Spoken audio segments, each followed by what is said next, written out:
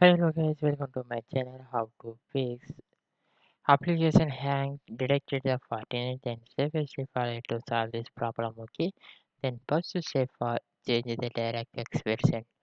Then this is how to going for you will get open the Fortnite. Then you will click to the settings to you will see that this option for DirectX version. You will set it to lowest version to get the update version. For example, level to get check the 12. Okay, then next step for update the windows. Anyone update pending to this is a hang problem. Anyone issues to the for windows update for any games to this is the issues, then you will get update the windows. Then it open the settings, click to the update and security, then you will click to the updates now. Okay, then next step for verify the Fortnite game files.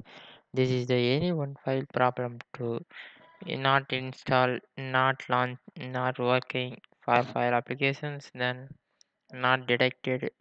DLL is not responding for this old version. Any one problem to get verified to this is a problem for solve it. How to going for you will get open the Epic Games launcher, then get open to you will see the Fortnite applications, then you will right click to properties. You will right click to properties to you will click to the verify files you will showing to you will get verified. Then next step for restart the game on PC, then you will close the game. Then after you will get restart the PC to this step is finished to restart the PC to this is the problem, this is for solved. Okay, then next step for reinstall the Fortnite. This fourth service for finish it is the problem is for maximum device for solved, but this is the not solved.